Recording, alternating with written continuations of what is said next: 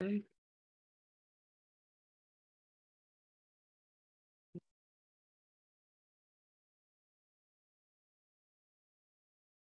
We're live. أعوذ بالله من الشيطان الرجيم. بسم الله الرحمن الرحيم. Assalamu alaikum wa rahmatullahi wa barakatuh, and good night, everyone. Today is March 9th, 2023, and we have approximately 12 days until the month of Ramadan. Thank you for tuning in. If you're on here, please share the live. Share. We want everybody to benefit from our lecture tonight. Okay, so for those who don't know who I am, my name is Sister Mukhtara, and I am the founder of BAMBAR, which is Black American Muslims Born and Raised. Alhamdulillah, we founded it in 2020, and this program is our third year. And this program is called BAMBAR's Pre-Ramadhan series, where we get the people that's virtual to get us in the spirit of Ramadan, get us prepared for fasting, etc. So I pray that the programming that we're doing here is a benefit to everyone, inshallah. So tonight we have a special guest, Imam Rashad Abdul-Rahmaan, mashallah. He is one of the imams at Atlanta Masjid al-Islam, and he will be giving a talk tonight, inshallah. For those who were a little confused, he was supposed to give a lecture Monday, but alhamdulillah, we're here now. MashaAllah. Alhamdulillah. And tonight we also have a special guest reciter from the BAMBAR youth, MashaAllah. For those who don't know, Rashad Kirk from Measured Tones, his daughter Rumaysaa is here tonight, and she will be reciting for us a little bit, MashaAllah. And we have also our good brother Bilal Hassan, who will be introducing Imam Rashad. So without further delay, I am going to read Rumaysaa's bio, inshallah. Give me 1 second. Let me see.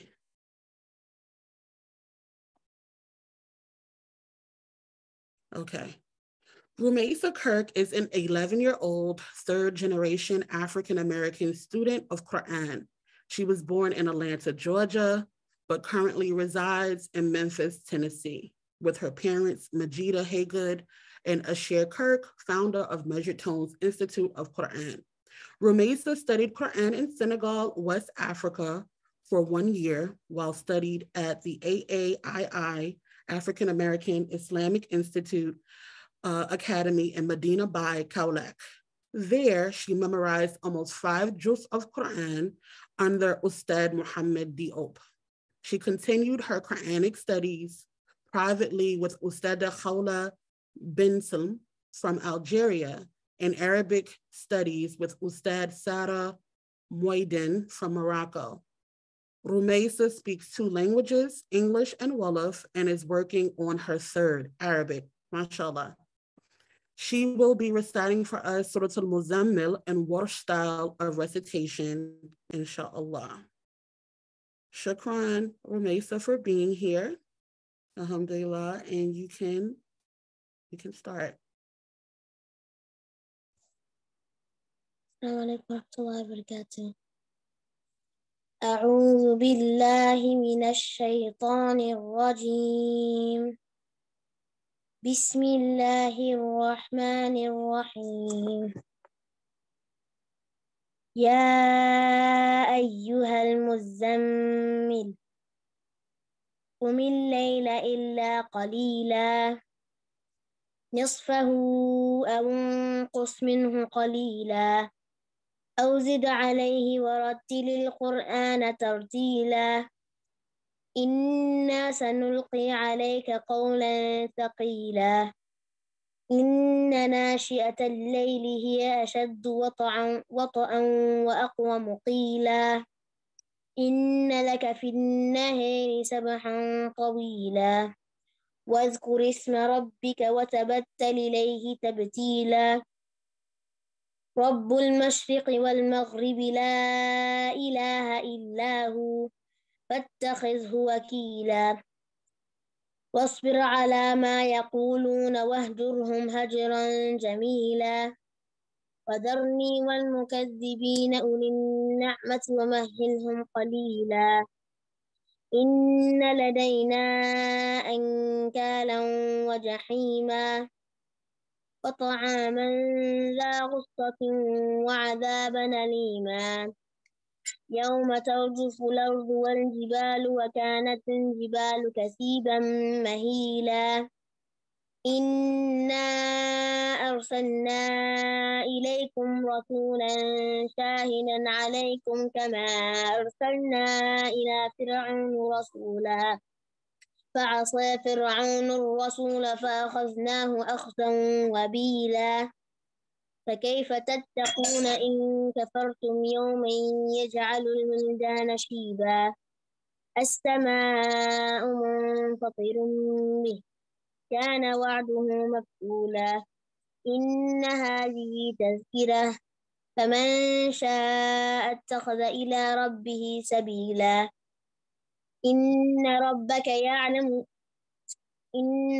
يعلم أنك تقوم أدنى من ثلثي الليل ونصفه وثلثه وطائفة من الذين معك والله يقدر الليل والنهار علم أن لن تحصوا فتاب عليكم فاقرؤوا ما تيسر من القرآن علم أن سيكون منكم مرضى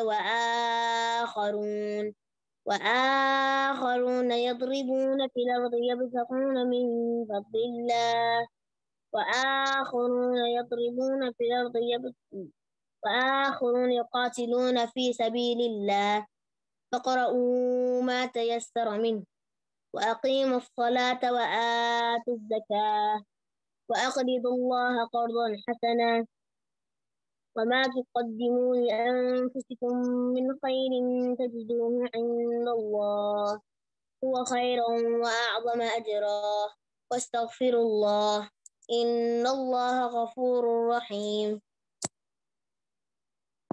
Sadaqallah al-Azim, mashallah. Shukran, Rumaysaa. Mashallah, you did great. Alhamdulillah. May Allah continue to bless you. Ameen. Alhamdulillah. So next we have our brother Bilal Hassan, and he will be introducing Imam Rashad, inshallah. Assalamu alaikum rahmatullahi wa ta'ala wa barakatuh.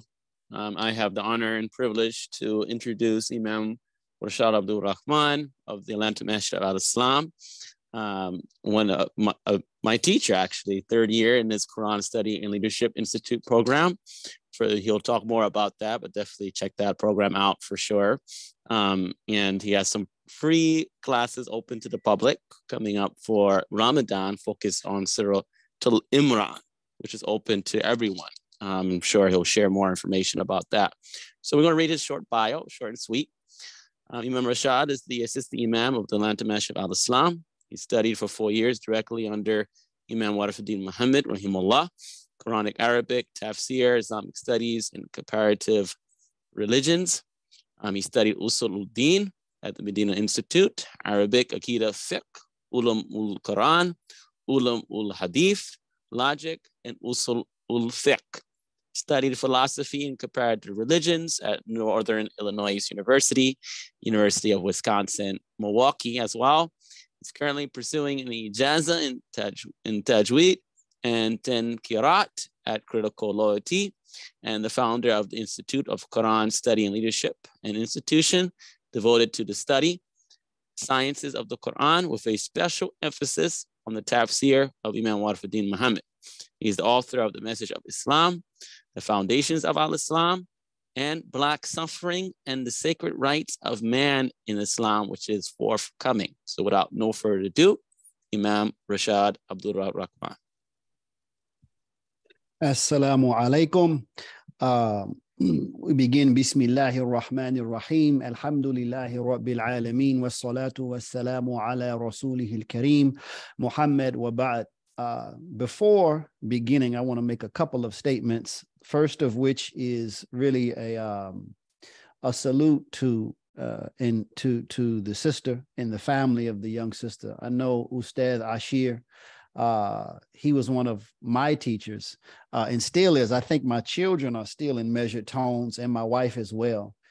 So we salute him, his wife, for the work that they are doing to really establish the knowledge of the Quran here in America and abroad. And it's really beautiful to see the fruits of the type of work that persons such as he do with his daughter. And I know that that's an interest for a lot of us as parents to have our children embrace the Quran at a young age. And our prayer for them is to fall in love with the Quran. And we also want for them to become, was as is given in our tradition, Ahlul Quran, the people of the Quran, inshallah. So that's our prayer.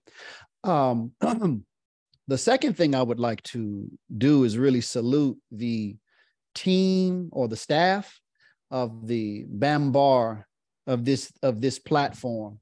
I try to keep up with the conversations and things. I don't chime in much. I try to keep up with what is said and the discussions that go on. But I salute you all, and I see a lot of events, some events that you all put on, have planned, and I think that this is just a very good effort. And I'm pleased, I should say, to be back for this sort of pre-Ramadan presentation. So I don't know how long this will be. I won't try to be that long. But I missed the Monday night, and the hosts were gracious enough to allow me this opportunity here. As a matter of fact, the reason why I was late, because of a situation with my wife's travel. She was actually coming back from a Quran. It was a African-American sisters Quran program, something of that nature. And I do believe that Ustad Ashir's wife was also there. So this is a beautiful thing that's occurring. That's why I'm citing that. That's why I couldn't make it, but it's a beautiful thing that's occurring with us as a people. The history says that 20 to 40%, and I actually believe that it's more for certain reasons, but that's another conversation. 20 to 40% of the slave Africans brought here and made slaves came from Islamic land, Islamic culture. And we have been taught to really understand that Al-Islam is our sacred heritage. We were taken away from Islam, and what we were offered as our life in America was Christianity. And it's not the Christianity, or it's not the teachings of Prophet Isa alayhi salam, the real prophet. It's the deformity that had taken shape on the continent of Europe, and the deformity that had taken place in the theology of the Europeans. And I would say the most potent component of that deformity was the presentation of a God in the image of a white man. Many of us, we're African American. We've seen that image, not just on television or somewhere distant from us. We've actually seen that image in the homes of our family members. We've seen it in churches, so on and so forth. So we were denied what really we understand as our inheritance, which is Islam.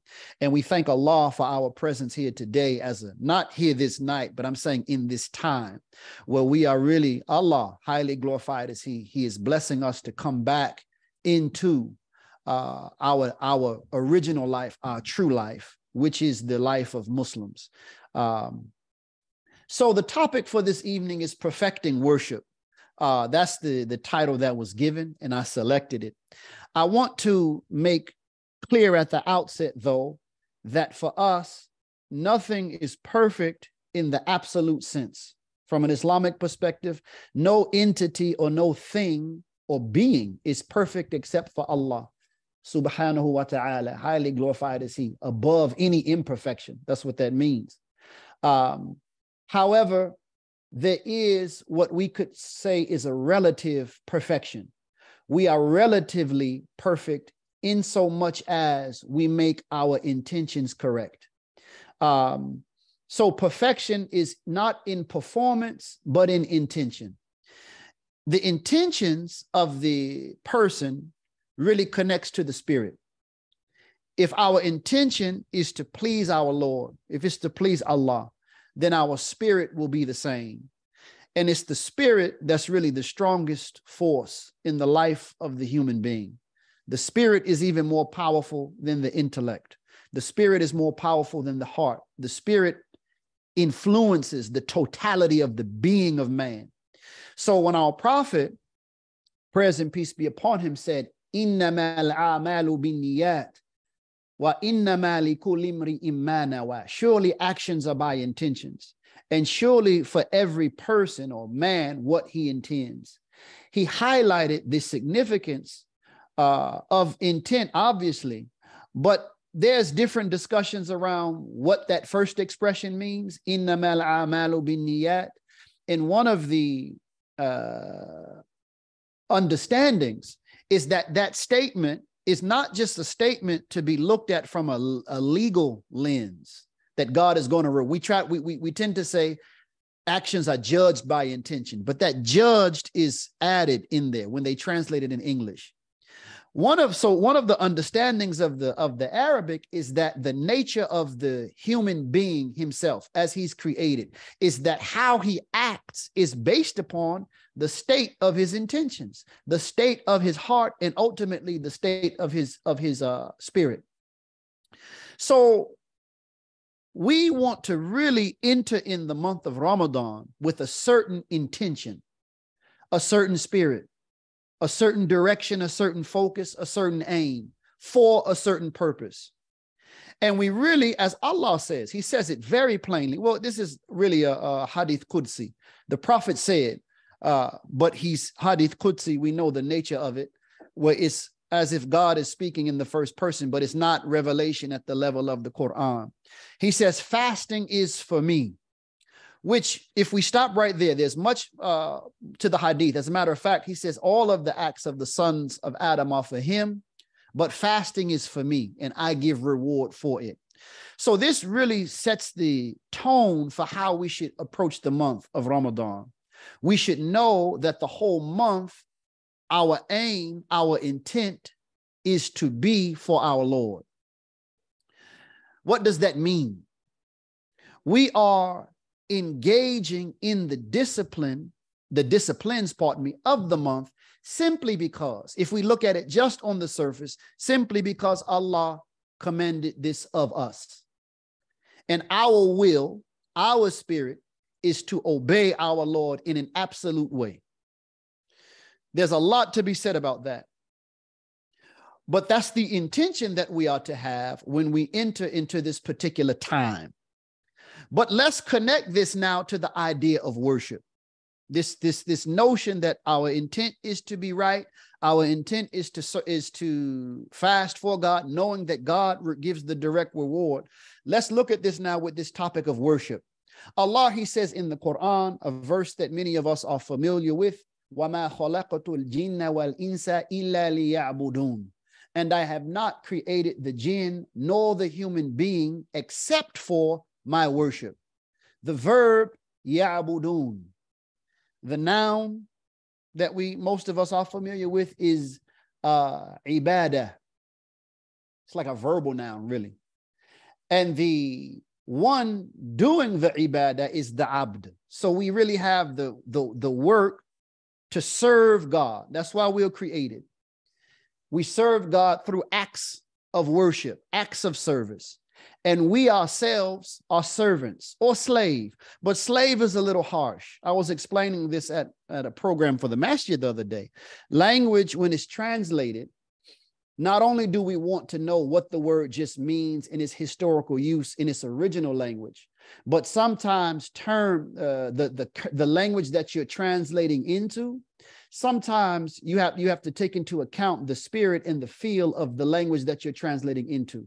And in America, in American English, the word slave is very harsh in its feel because of the shameful history of slavery that we have endured, that our foreparents endured.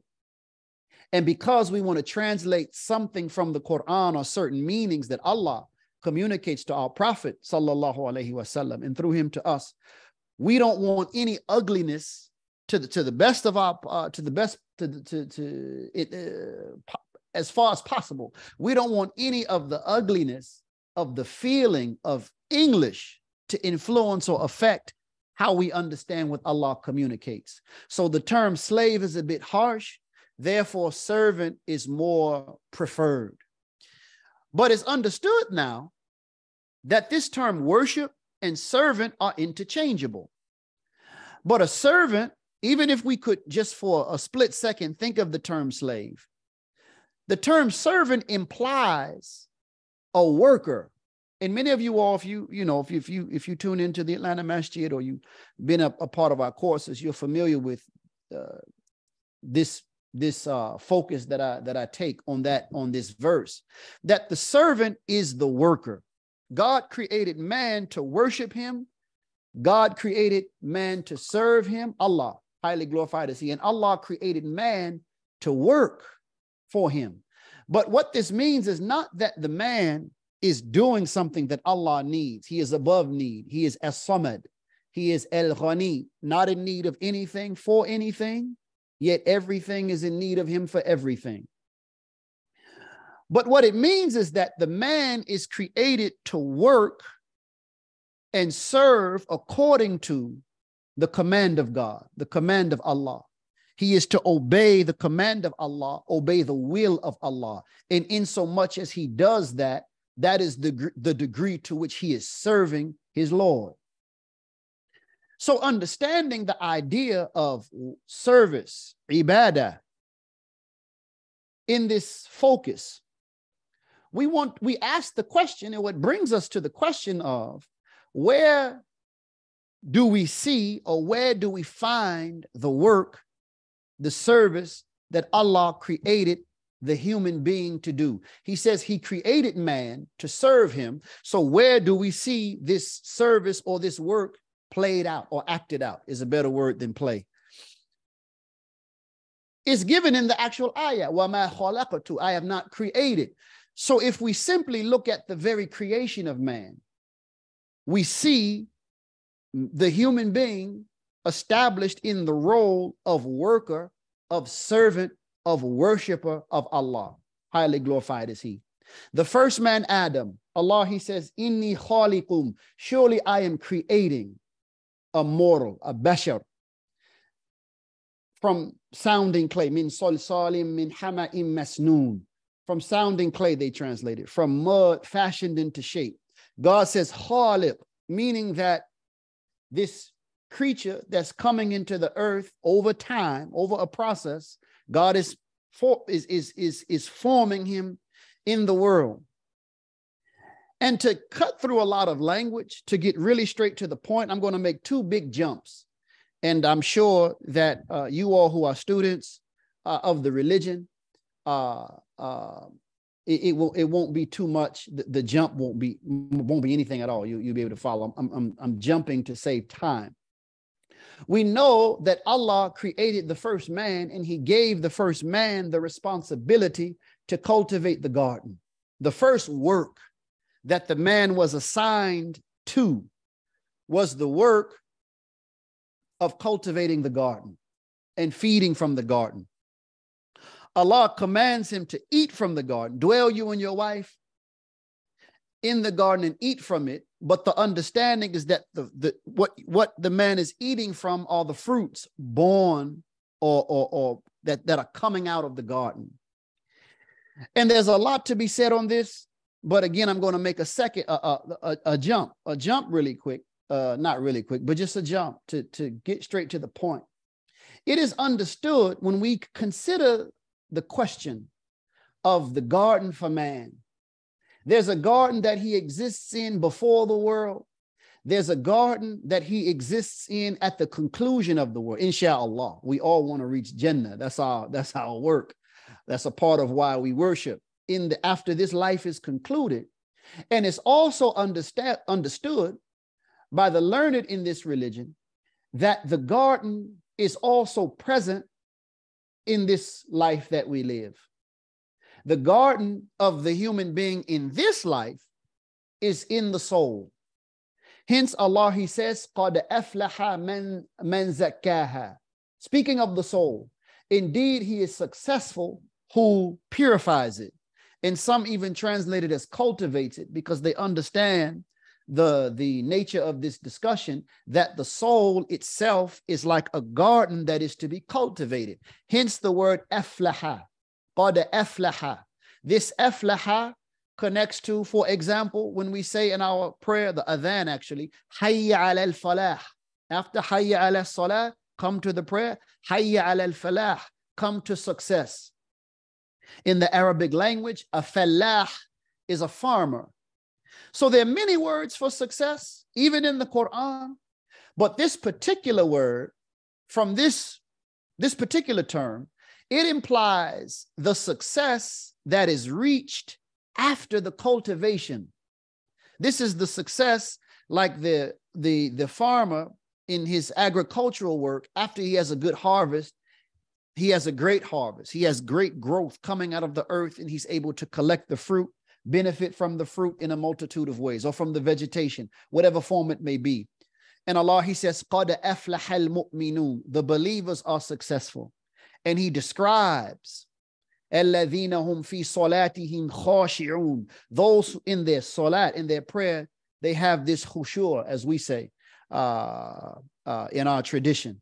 And he goes through various steps. So these are the steps of bringing he's describing why the believer is successful. He gives, he avoids vain talk. He gives in charity. He protects his sexual organs, so on and so forth. And in following these disciplines, he is cultivating the soul. So the soul is the field of activity for the worker. It's not the only field. There's much to be said about this, because even the home, when we marry our wives, when we marry our husbands, when we raise our children, all of these are areas that we are assigned to really to cultivate and see to it that we have beautiful, luscious growth occurring. But the question becomes, if we accept the notion that in the very soul of every human being, there is the seed, or there are the seeds for the growth of the garden, the question becomes, how do we bring about that growth? And this is really one of the ways, or one of the places in which we see the interchange between the meaning of servant and worship, or worshiper.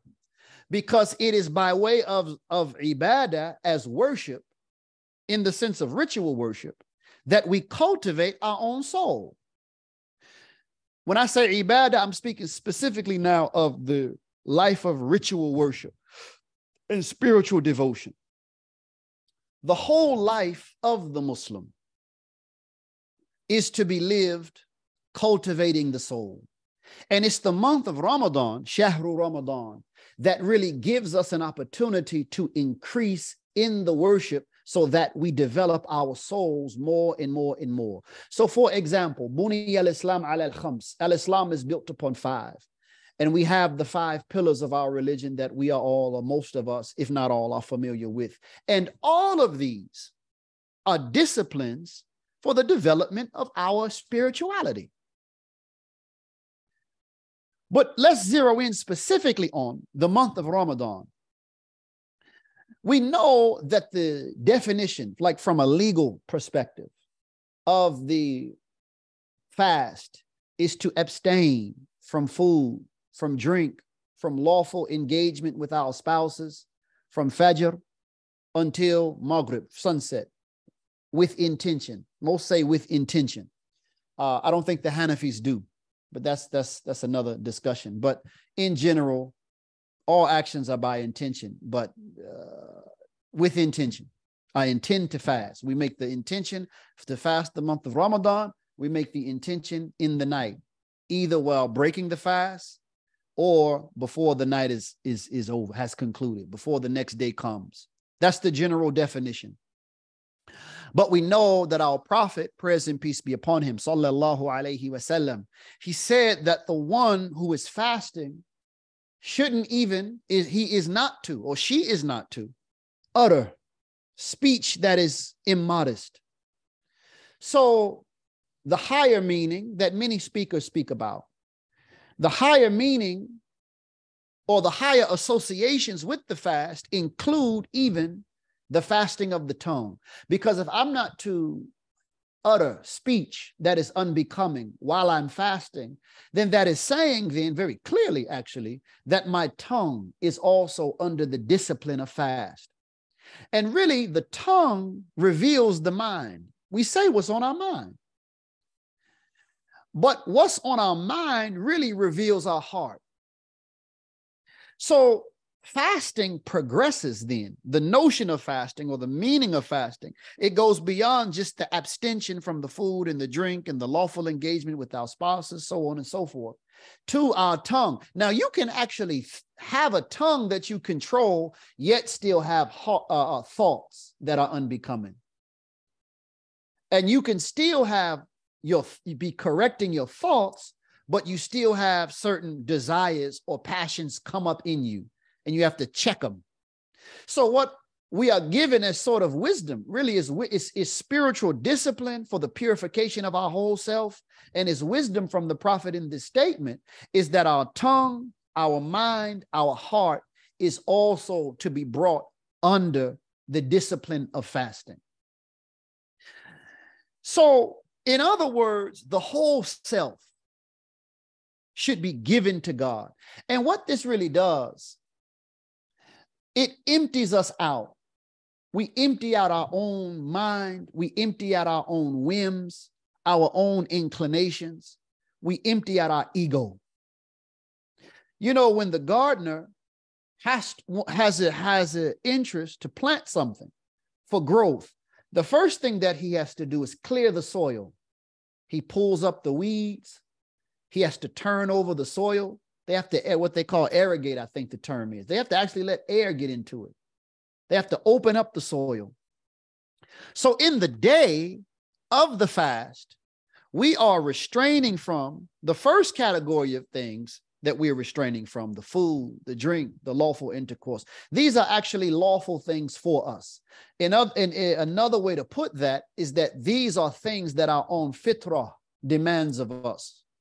It's natural. It's a natural thing in the human being to be hungry and get something to eat, to be thirsty and get something to drink, to have a sense of attraction or a pull on our mates and want to engage them. These are natural inclinations of the flesh, and they are pure in and of themselves. But during this month, we are even restricting those things that are lawful for us and natural for us for the obedience of God.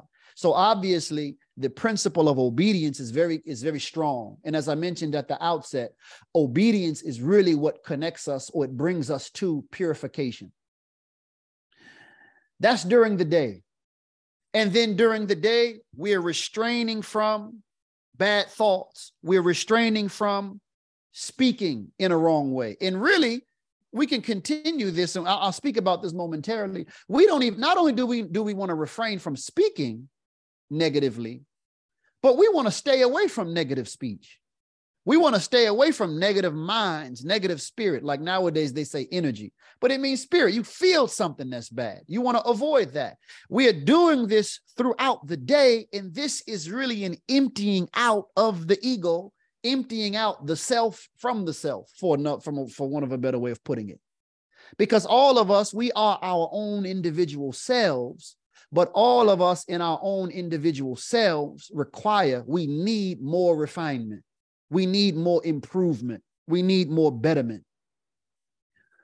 But the discipline that's established in the tradition of our Prophet, sallallahu alaihi wasallam, is that in the night, we are consuming, we are filling ourselves up with, we are engaging, or like I said, if we're emptying out during the day, we are filling ourselves up with in the night, the Quran.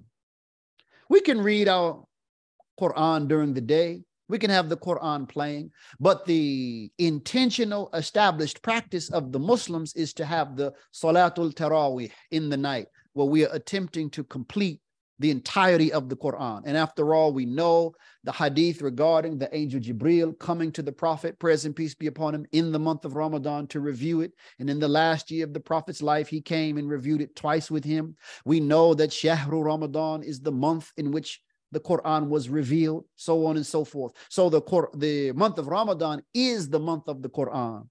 But the emphasis on the Quran in the month of Ramadan is primarily in the night.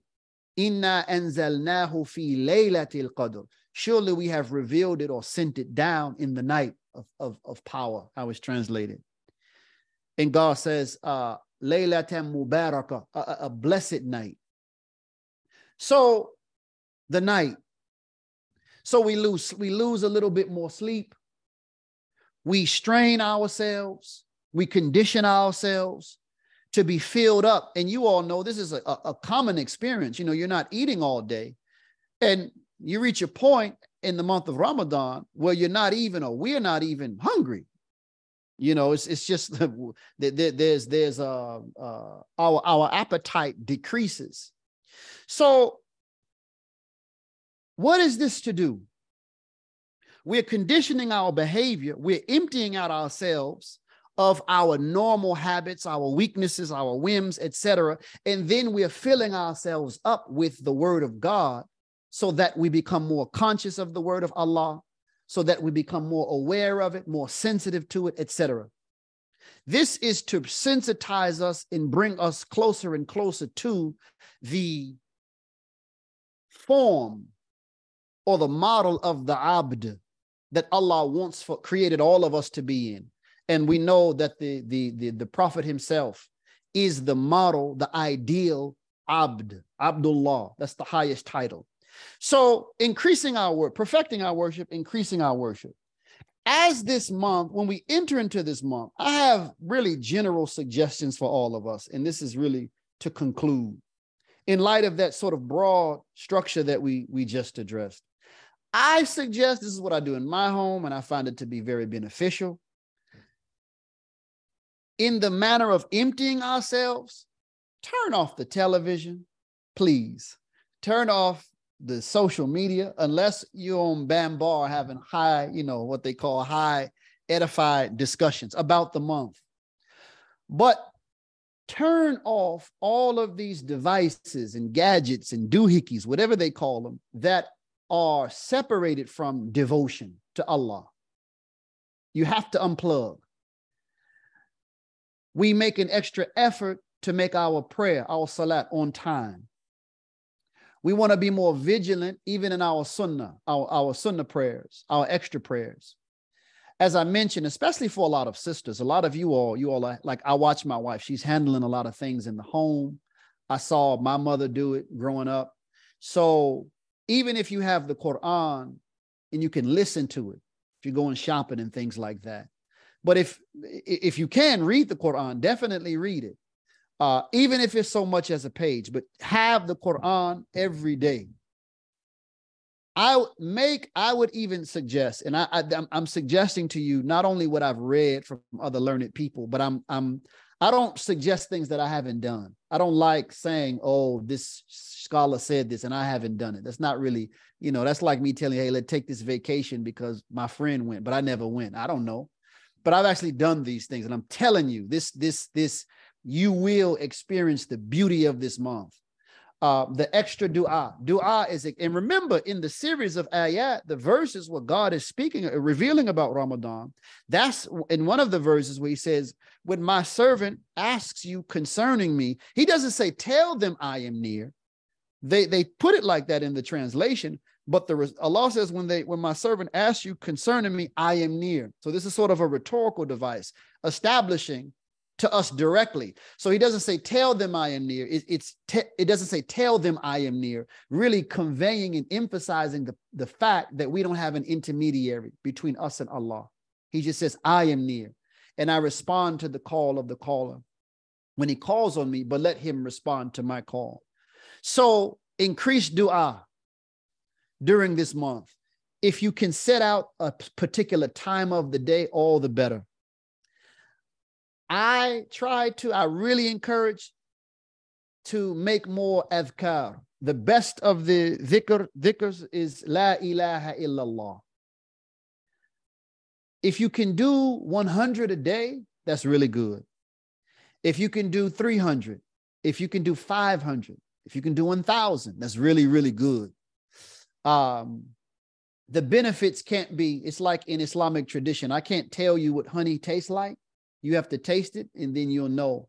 The benefit is guaranteed, though. Sending extra prayers upon the Prophet. We know that this is given to us. We are offered this. We are invited to do this in the Quran. But again, I say the same thing. 100, 300, 500, 1,000. Try your best. If you could take a half hour out of the day, and the night is a good time. And definitely, I would say, observe the last 10 nights. Hold to those last 10 nights. Observe the whole month, but making an effort for Taraweeh, even if you're by yourself. Let's say you're in a situation where you don't have a community with an open masjid. Do it in your home. Remember, the Prophet did it in his home. It was established. Umar established this as a thing, how we have it today, as a practice that we have today, and we tend to do it as a congregation. But that was a good innovation. That was a necessary innovation. But it's equally good and valid to do it on your own, even if you can make two rak'at. Even if you know all you know is Qul huwallahu ahad. Do something. And after you do those 2 rak'at, that's when you go into your dua, asking Allah to bless you to learn more of the Quran, to become closer to him. So that's really what I have. But you have to unplug, though. It's very hard in this world. There's so many attractions for us. But this American society, not the political structure so much as the culture. The culture is really designed, to pollute us. It's a strong pollutant, or it has a lot of toxins. Like we talk a lot about toxicity, but most of the toxicity comes from American culture. So let us get the benefit of this month. And with that, I pray that Allah bless us with success. I pray that he first bless us to reach the month of Ramadan. And I pray that he bless us with a successful fast, and he bless us with the opportunity to get the benefits of this month, inshallah. And with that, I will conclude. Assalamu alaikum. Wa alaikum assalam wa rahmatullahi wa barakatuh. Thank you, Imam Rashad. I want to say we really appreciate you. This is the 2nd year that you came on and been a part of our pre-Ramadan series. So I just really want to say thank you so much. Thank you. Alhamdulillah. May Allah bless you, inshallah. And so for everybody that's tuning in, our next one is on Monday, inshallah. We have the Assistant Imam of Masjid Safat in Baltimore, Musa Abdul-Rahmaan. He will be on Monday, inshallah. So tune in then, inshallah. Thank you again. And inshallah, I will see you guys later. Assalamu alaikum.